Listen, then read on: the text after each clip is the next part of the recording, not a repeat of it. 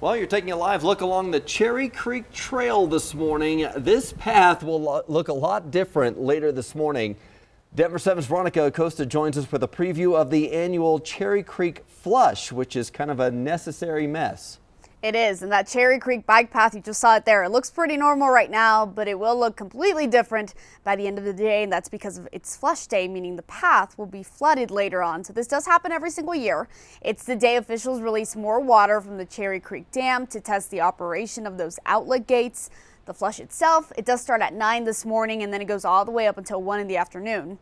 This area won't flood right away. It does take about 6 hours for that water to reach the Champa Street Bridge downtown. And here's why this is important. You see it in that video there. If you walk or you bike to work and you use that Cherry Creek bike path to get there, that path could be flooded and in turn could be a little bit dangerous between 11 this morning and 9 tonight.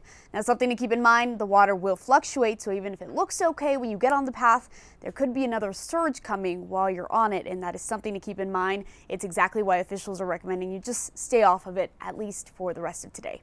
In the newsroom, I'm Veronica Acosta, Denver 7.